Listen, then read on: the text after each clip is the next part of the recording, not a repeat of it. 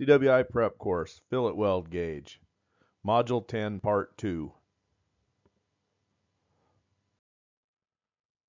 Learning objectives. In this module, we're going to touch base on fillet weld gauges, how to use them, how they're used, just kind of a general overview of the fillet weld gauges and what they look like, how they're used, how you approach looking at sizing a fillet weld. Visual welding inspection is the most widely used method of non-destructive welding examination. It is low cost and can be applied rapidly and effectively. Visual inspection is basically limited to detection of surface defects, but if it is employed by properly trained and experienced personnel, surface conditions can be detected that might recommend further examination by other NDE methods. Visual inspection can often detect surface defects and require repair before examination by other methods that are more expensive and time-consuming. So what's this telling us? It's telling us that we can use VT to catch things that might lead to other things, and there's no sense in shooting or conducting further examination until the visual testing passes. So just something to mull over, but VT is a very valuable tool. Gives you a lot of insight into what's going on, the workmanship of the welds, and things like this. There are a variety of items that can be used in visual inspection. Rulers, tape measures, fillet weld gauges, undercut gauges, calipers, borescopes, remote crawlers with cameras. There's a whole assortment of items that you can use for visual inspection of base materials and welds. Probably the biggest is going to be a fillet weld gauge, but there's a whole laundry list of items such as undercut gauges and reinforcement gauges that can be utilized for visual inspection. And you should stock your little toolkit appropriately so that you can, when it comes time to verify that a weld is the right size, you've got the correct equipment to make the call and disposition the weld accordingly, or the defect, or the dimensions of said item. Visual inspection, VT. Visual welding inspection should begin with an examination of the base metal prior to the start of fabrication. Obvious defects that are detected, such as seams, laminations, or scabs, can be repaired, or the material rejected before welding is begun. This can save time and money if done correctly.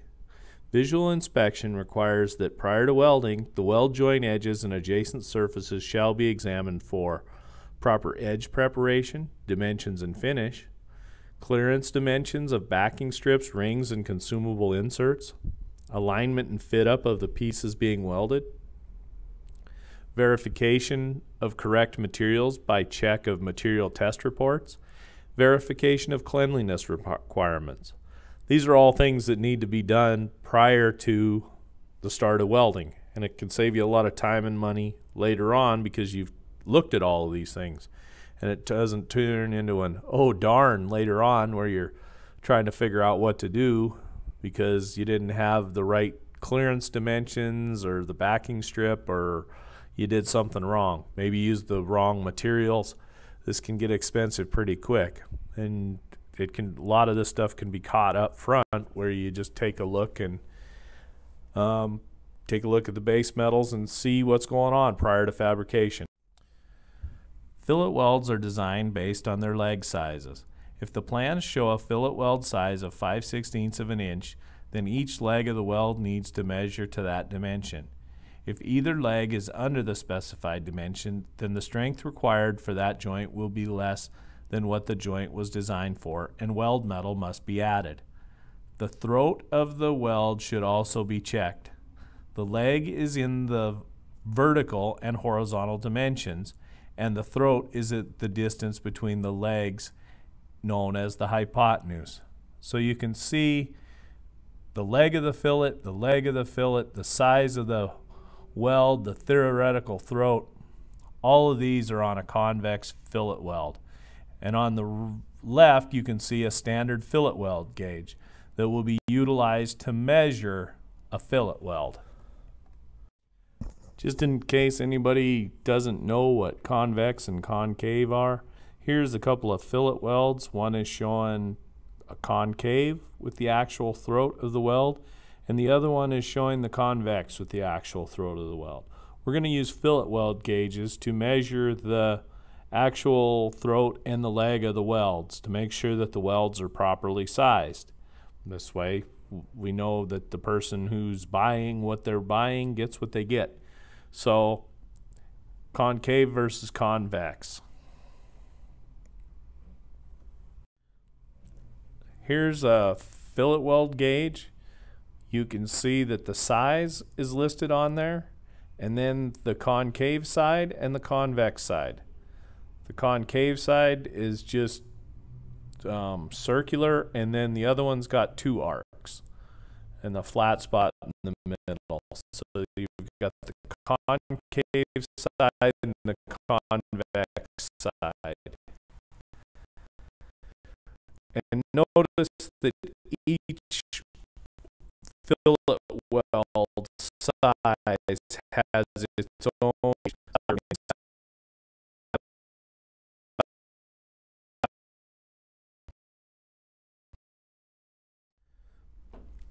fillet weld gauges.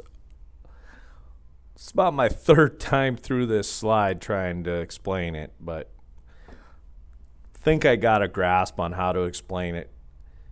You guys don't need to know that. But anyways, here we go. Okay, this is a fillet weld gauge, and you can see you've got 2 different sides. They both measure the same thing, but one side is for concave fillet welds, which I've outlined in green, and then the other one is for convex fillet welds. So you can see over on the right, I've got the little graphic there on you're measuring convex welds, and then on the next one you're measuring concave welds. They're both measuring the same thing, but it's just checking to make sure that you've got the right amount of material in there. It doesn't seem right that it's measuring the same thing, but it is. But it just has to do with how the fillet weld looks. Is it concave or convex? We'll go to the next slide and hopefully explain a little better. Fillet weld gauge. The fillet weld gauge blade must be flush to the base material with the tip touching the vertical member. For convex welds, use the single arc corners for measurement. Place single arc edge flush to the base metal so the blade tip touches the vertical member. If the tip touches the vertical member, the weld size is as indicated on the weld gauge. For concave welds, use the double arc corners for determining if the welds are excessively concave. If they are, more filler metal is required to build weld throat to the size where the tip between the double arc touches. Place double arc edge flush to the base material so tip touches vertical member. If the tip between the double arc touches the center of the weld is the correct size and is the size indicated on the fillet weld gauge. See figures 18A and 18B. This is a fillet weld gauge measuring a convex fillet weld.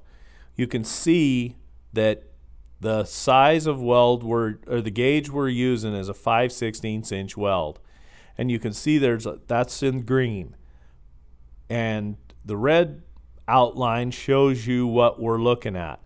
If we've got enough weld metal in there for a 5/16 inch weld, there should be no gap in that red oval. But we see that there's a gap in there, so that's telling us that we have not gotten enough metal in there to meet the requirements for the weld call out. So this weld fails and is not a 5/16 inch weld.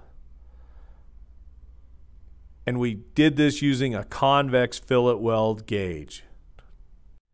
Once again, using a 5/16 inch fillet weld gauge, to measure a fillet weld, you can see how we've got the blade of the fillet weld gauge flush against the vertical member, and then it's touching the horizontal member, because in this instance we're measuring the horizontal leg of the fillet weld. We're not measuring the vertical leg. You've got to measure both legs of a fillet weld. So in this instance we're measuring the horizontal leg. So you can see how he's holding the fillet weld gauge blade flush to the base metal on the horizontal member or the vertical member, and then he touches the other edge to the horizontal member, and you can see that the fillet weld gauge touches the toe of the weld. So you've got enough material in there. In this slide we've got a concave fillet weld, and we're going to use a concave fillet weld gauge to measure the effective size of a concave fillet weld. It's a little different than using the convex fillet weld gauge, but it's pretty similar. But we're going to measure the effective size. We're not going to measure the legs. We're going to measure the effective size of the concave fillet weld. And you can see that dimension listed as effective size on the fillet weld in the diagram. Okay, we've got a 7/16 inch weld here. This is what we're looking for. But you can see in the red, we don't have enough material there. If this weld was the proper size for what we were looking for, we would have no space in there, but we've got space, so that tells me we need to put another weld pass in here so we've got enough material. So this is a fillet weld gauge measuring a concave fillet weld. You're measuring the same thing, but it just depends on what the shape of the weld is. Is it convex or concave? But you can see you put the fillet weld gauge flat, the blade of it flat against the horizontal member. You slide it in till it touches the vertical member, and then you look and see, hey, do I have enough material in here? Yep, we're good to go. But in this instance, no, we don't have enough material in there. You need to go tell the welder, hey, you need to put another weld pass in there so that I can buy these welds off. So you take your concave fillet weld gauge and you place the blade against the horizontal member. You slide it into the fillet weld until it touches. You see where the green is, and it touches. And if you have enough material in the fillet weld, the red is going to touch. So this would be a properly sized 7/16 inch concave fillet weld. That's got to touch for this to be the correct size. If you don't have anything touching, like the previous slide, you would need to have your welder come back in and put some more filler material in there, and then you could buy this off. This isn't necessarily a defect. This is just an undersized weld.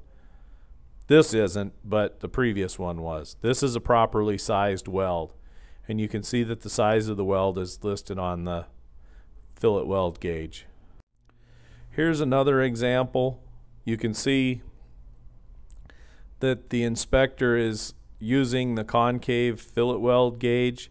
He has the blade of the fillet weld gauge against the horizontal member. He slides it into the fillet weld and touches the fillet weld gauge against the vertical member, and you can see that it's touching on the yellow, and then also on the red it's touching. So that tells us we have enough material in this fillet weld gauge for it to be of a 5/16 inch size.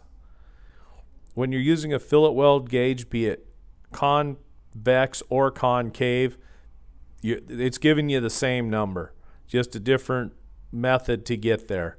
One is, like I said, for convex and the other's for concave, but it gives you the same thing. It measures whether there's enough material in that fillet weld to meet the sizing requirements that the designer put in there. In this module, we covered fillet weld gauges, how to use a fillet weld gauge to measure a concave fillet or a convex fillet. Pretty straightforward, but we got some vocabulary in there, so that's what we covered.